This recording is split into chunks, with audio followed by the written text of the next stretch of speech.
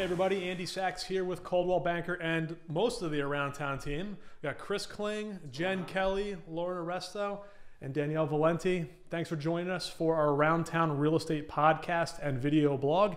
And today we're going to be a little bit more casual with things. We're going to talk about what sellers expect from us and what sellers can expect from the market, some of the misconceptions maybe, rumors that they've heard. You know, I've got a pretty good mind trust of people sitting around this table with us today with a lot of experience selling houses in our market, and we've heard it all. So, you know, we're just going to throw it out there. Hopefully this will be a little more entertaining than our typical podcast. No song and dance, Lauren. But let's kind of kick it off with a general question. You know, what is the one thing you're hearing from sellers on a continuous basis when they're at a listing appointment? Like, what's the question that comes up every single time? I actually do have one. They always ask, what can I do to get the house ready to sell? Like, what is the most important thing that I can kind of take care of? Is it painting? Is it staging? What is it? Okay. And how can I? And how are you answering that? Well, we have a stager on our team. We so do? I think lots of times people are so excited to know that we do have a stager and we offer that benefit, and that they, her name is Tori Bochelle, and she comes in and she'll, you know, tell them what to do. And they don't have to do everything, but it's nice to have. It's a game plan, right? It's a game plan. Yeah. What are the things I need to do to sell? But why do you think people are asking that question? Because my opinion, like, people I think they're so scared of the process, they're overwhelmed.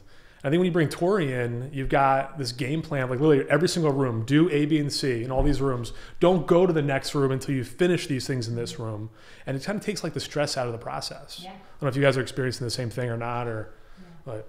Cool. Yeah, and I think it's so hard because people are so used to living in their space that they can't see past their stuff to like know what looks like clutter and what doesn't. So like having a fresh perspective helps. And like you said, the game plan of move this couch here or take down all of my tchotchkes or whatever she says is like always spot on. It's great third-party validation for us also, right? We're not the bad guys on it. Someone who, this is her job.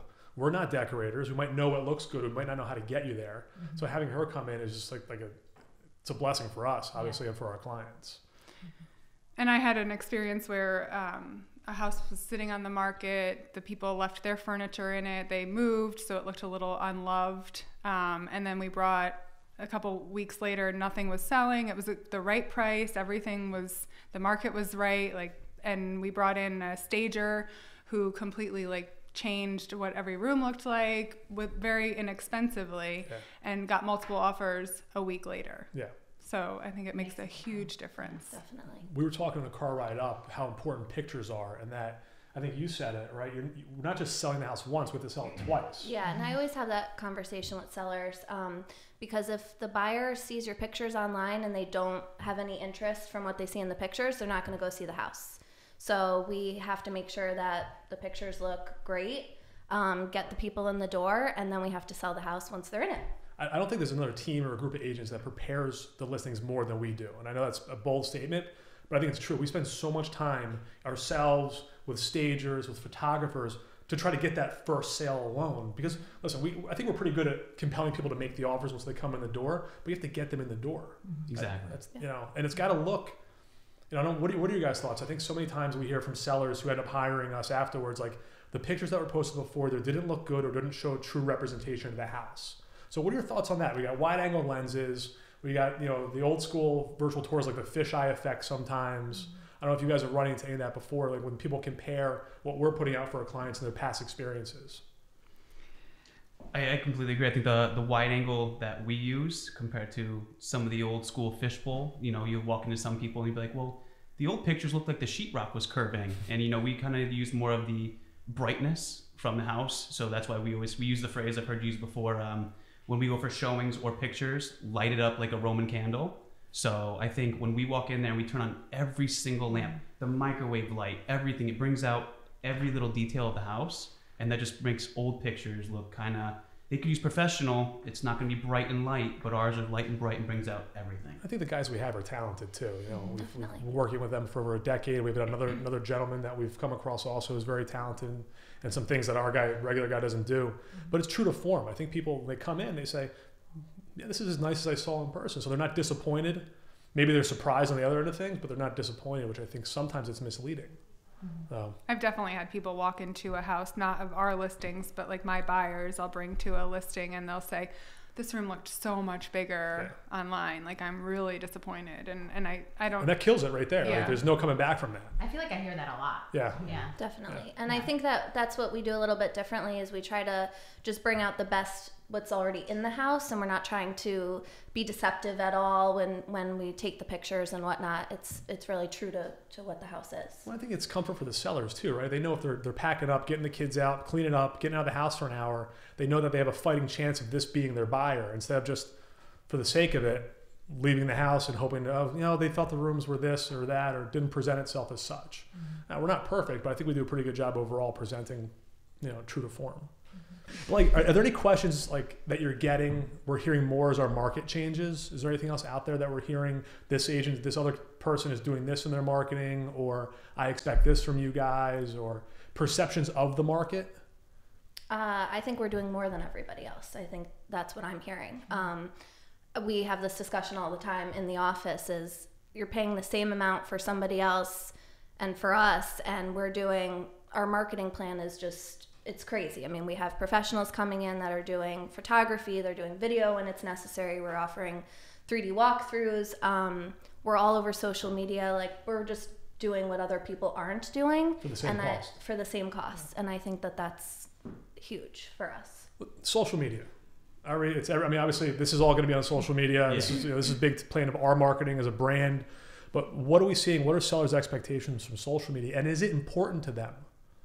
It's different for every seller. I've had ones where they're all on me. Did you post it yet today? I haven't seen on Facebook yet. Right. Then I have others when I bring up the social media marketing, they're like, we don't want to sell our house through social media. Is it generational? Yes. Yes. Yeah. Absolutely. All right. Shocking sometimes. You'll have one generation, you'll be leaning more towards like, well, I'm gonna have to make a lot of phone calls for them because social media is not gonna work. And next thing you know, they'll be the ones that be like, I was looking through Instagram, and you're like, oh, I didn't even know you had that profile. And I think to that point, it has a lot to do with also us being able to target the right buyer for the house too. Yeah. So if the buyer is going to be somebody who's moving up, who is a little bit younger and is all over social media, and that's where they're seeing houses, it's really important that we display them there then. Right. Whereas with like a 55 and older community, it might not be as important, but it might still be important to be on Facebook because that's a trending a little bit older of a crowd, where Instagram is more of a younger crowd. So we completely aim our advertising and everything too, so it even helps even more for that type where we're looking to buy, where the buyers are coming from. Right. Yeah. Are we seeing anything else out there that sellers or agents from other companies are doing? Is there anything interesting out there across? I know you're big in kind of snooping around the country and what other teams and agents are doing. Is there anything really cool out there? I think the cool stuff that we found, we're already doing it. Okay. I think we're doing the drone that a lot of people in our market aren't doing. They're doing some of the still shots, but we're adding the video in. It's more engaging. Right. I can't really think of anything else. There's, this is not a new idea, but I think some agents have really taken it to a different level. Like in California, I've seen a couple of teams out there doing like these major open houses for, the $1 million houses, Right, yeah. bringing in a big crowd, doing cocktail hours, like Fancy circus. parties. Yeah. Their Yeah. broker open houses still are like wildly populated. It's black tie. Yeah. Exactly. I always wonder if that'll work for us. Like we've kicked it around a lot, and I'm just so afraid we're not going to get the traffic. It's just get people that just want to come in. Yeah. And is that a benefit to us? Yes, because we get to meet more people, and that's a lot of what our that side of our business is all about. If we're not trying to sell a home, we're trying to meet people to sell their homes. Mm-hmm. But is it really a benefit to our clients? I think it's such a cool thing to promote and try to do, but I always kick that around. I don't know. What do you think? I think it's always the more eyes you get on a house, the better, because you never know where the buyer's going to come from eventually. It could come from a newspaper article, could come from a friend of a friend who attended the event. So I don't know. I just think if it caught on, I think it could be a really cool thing, but it's not done around here very much that I can tell, but I think it would be kind of a neat idea. There's got to be a formula that works for us up here. We can figure out. Maybe not as grand, but something, in between. I also think it would be cool to test, because then you would get a lot of feedback potentially on, do you think the price is right? Sure. Is there anything you think? Because it's how many eyes that would come through, even if they're not the right buyer for that house. Is there something that, that they might tell us that might be helpful? Some kind of constructive feedback. Yeah. That's, I actually never looked at it from that angle. It's not a bad idea. So now also find the right seller who's willing to let us throw a larger, Right, party in their house. yeah, like a barbecue open house or something. Exactly. You know. I mean, and it takes the right house too. Like a lot of these, I think, when we were kicking it around a couple of years ago, we were calling them like lifestyle open houses. So it would be like a, larger house with a big yard. Maybe you have a golf pro teach somebody how to, at a putting green in the backyard or something like that. So making it tailored. Great idea, actually. Go on. It's kind of brilliant. Just, off the cuff. But She wasn't thinking about that at all the past couple of years. Brainstorming on the drive up, golf. I'm gonna drop that one. But you get the right, market. You're targeting a person Right. who might buy that house, who might actually be a golfer. You get a golf pro in there. It could get. Well, get listen, some... demographics. If it's a larger, more expensive home, demographics are going to say typically golf is that of a more affluent sport, and that person might be more able to buy that more expensive home. And who doesn't like a free golf lesson? I mean, True. I could use one. Not going to help, but I could use one. Help us at this Oh point. God. Setting seller expectations. So we sit down. Let's assume we've got the listing. They're going to hire us. Inevitably, they're going to say, "How long is it going to take you to sell it? How much money am I going to walk away with? And what kind of communication should I expect from you?" So let's start from now. What are you guys telling people in our market right now? How long is it going to take to sell this house? I think it depends on what the price range is. So if it's first time home buyer, we know that, in general, inventory is low, but if it's a first time home buyer, we know that it'll So that like below 400 type of range. Below 400 would probably move a little faster Right. than something that's in the 6, 7, Yeah. 800 range. Totally. Yeah, like that hot spot, like that 250 to 400 range. You could even tell them, like, listen, our goal is to get this thing sold within 30 days. Yeah. We want to move it. We price it right. We know it's going to go. But yeah, like you said, those 600 ranges, we have to prep them. We It's might gonna be a be while. 60, Yeah. 90, 120 days, depending on how aggressive, we sell it. Because at that cost most of the time, the sellers are probably losing a little bit because of depreciation over time in Right. that market. So how do you set those expectations for somebody who's got the $700 to $1 million house in our market? And even if they listen to us on pricing, sometimes that's not all it takes, right? So how do you set the expectations, saying, "Hey, listen, I think you're worth $750. Let's list it at $765. You get a little room for negotiation, and let's try to move it out. But here's the caveat, Mr. Seller. Like this might not go for various different reasons. We don't know what other competitions in the market. Here's what you have versus them, and there's not a lot of buyers at the top of the pyramid to purchase. So how do we set those expectations? What do we say to them? I think we do everything based on data. You've taught us all that. I think what we're doing that might be different than other people is we're actually sitting down, we're bringing them into the office, we're going through the comps with them, we're showing them where their competition is on the market, what sold, how long it took them, and we're just operating from a place of showing them the facts, and hopefully they can see that and trust us and go from there. And we have the ability to look at a lot of like back end data. So who's looking at our Facebook ads, who's looking at the ads online. And I think you can kind of see when it dips, like when the views dip a little bit, maybe It's time to do something more marketing or something to get more eyes on it. That's a great point, because it's not all about, I think sellers are always afraid, like, well, if there's no showings, you're just going to drop the price. And I don't think we take that approach. I think we look at it holistically, like, well, maybe we missed something in marketing, or maybe there's something more we can do in addition to marketing. Right. Exhaust all options. Price reduction should be the last option. Right. yes. Right. Unless upfront the seller's like, and this happens, guys, I know this is priced a little bit high. I see the data. I know it should be 750, but I got to try 800. But if in a certain amount of time we'll reduce it, then that's fine if everyone's on the same team together. But Lauren, I think that's just a tremendous point. It's like we're looking at things, and I think realtors get a bad rap because like you just want me to reduce it, right? But there's other things for us to look at, and a lot of the data, and there's so much data now on Facebook, and our company supplies a lot of it to us, which is wonderful, that we can tell when people stop looking. And how can we get them to look again to make sure we're exhausting that option? It's pretty powerful stuff. So seller's on the market. You gotta, he's on for 100 days. The feedback is all the same. It's all, the kitchen's old, the kitchen's old, the kitchen's old. Does not want to reduce it. What's our next step? So we're talking about changing up marketing. What do we do next?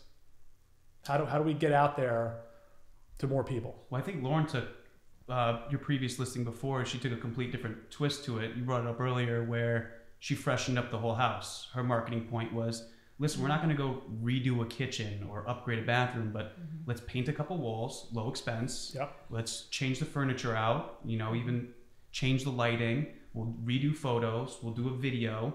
And now you have a brand new listing coming on. Yeah. And now people are going to look at a whole new fresh approach without reducing the price. So yeah, it was like amazing how that changed with just very few changes to the house. There was just immediate low interest. cost. I mean, at the end of the day, what, a couple grand probably? I think it was, I think it was between $1,500 and $2,000 for staging 3 rooms. We didn't do the whole house. We just took all the furniture out, just did the important rooms so you could see, and a little paint. And those pictures showed incredible, right? I mean, it was all contemporary to what kind of all of our peers are looking to buy.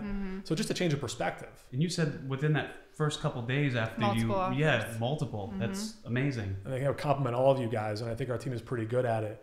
We're not afraid to stop something that's not working, right? I think oftentimes listings sit on the market forever because they're just doing the same thing, right? It's the definition of insanity, doing the same thing over and over with the same result. I think that's a plight of our industry, is we just sit and wait. But we sit and wait. We're not doing anybody any good. We're not doing our business any good. That's how we make money. And we're certainly not doing our clients any good to sell their home and help them move on to whatever stage they're trying to accomplish. So I think it speaks a lot to you guys that we're not saying, you know what? We need to stop this. We need to try something different. And I think sellers really appreciate it too. It hurts the house more and more too the longer it sits, because then every buyer is now in the mindset of, what's wrong with that house? What is the thing that is wrong? Nothing's wrong with it. We're just not seeing it through the right lens. So let's switch that. And it's tough for us when someone says, well, what's wrong with it? And we're trying to defend our listing to a buyer's agent. Well, there's nothing wrong with it. It's if you do this, you paint and a little bit of furniture, it'd be great. And then the other agent looks like, but you're not doing that. So what's wrong with it? So by us changing it, we can say, listen, we freshened it up. We did this. And then a buyer's agent can go back to their client and sell it. Right? Yeah. That's pretty cool. Well, I think what the thing with our team too is we're a busy team. We have a lot of clients. We're in a lot of houses. We know the market really well. We know what's selling and what's not. So we're able to go back to our sellers and say, this is what we need to do, because we can see past clutter or paint or furniture, but the average buyer can't. And like we said before, as much as they say they can, they can't. They say they can all the time. And we were talking about before, I mean, they still see those pictures online. They say, oh, I've seen this house before online. They don't even want to waste their time going into it if they don't like the way it looks. That's a really good point. Like the amount of buyers we have and the team as a pipeline is, our weekends are literally just house after house after house. We get to see what other agents kind of told their sellers. We're like, I got to use that on my next listing because that just sold it to my buyers. Or why buyers aren't buying it might be even more important. Yeah. So we need to avoid doing this in our Very listings. Right. So where's the market going for sellers? Loaded question, no right answer. But I figure it's always, everyone wants to know, right? We sit down with the seller, how's the market doing? Is it a buyer's market still? Is it turning over? I read in the national reports that home sales or prices are going to be up 4%. That's awesome. So we should list higher, right? What are you guys seeing? Again, I think it depends on the price point that the house is in. But I mean, I think typically in the spring, and I think we are seeing it in our own listings that we have coming up, there's a lot coming on the market that is good. Like there's a lot of new listings that look nice that are hopefully going to sell quickly, but it depends on the price point, I guess. Yeah, our market is very price point driven. We all know that firsthand. Like we already talked about before, anything under 400, when we have sellers that are listing in that market, we're preparing them. It's going to go quickly. So we're going to have a lot of showings. Exactly. And the higher end, it's not going to move as quickly. So again, to the points we've been making, you really have to make sure that your house stands out against the competition. Right. Totally. I think that we're going to always battle the national perception in our market. I think Connecticut obviously has some very steep economic issues, and it's going to keep us from growing, barring some substantial change in the next decade. I don't think we're going to really drop it. I think we're going to stay the same overall, and we're going to continue with the same kind of lower price point moving. Now, with that said, at every price point, if a buyer walks in and goes, yep, there's value here, they buy it. Yep. It could be $1 million home, a $2 million home, a $300,000 home, a $100,000 home. At every price point, they have to walk in and go, yep, because they're super educated, right? They're not like buyers of yesteryear. They're all over Zillow. For good or bad, they have so much information. And so it's got to all line up for them like instantly when they walk in, and we can feel it when they see it, you know. So it's going to be an interesting year, that's for sure. Any other thoughts on the sale, guys? Anything else? Anybody selling? Anything interesting we've heard? All right, let's wrap it up on the sales side then. All right. My name is Andy Sachs. This is the Around Town team. Guys, thank you so much for joining me. It's a good time, a little bit different than usual, but please tune into our podcast, our video blog, and check out our next one because we're going to talk about buyers.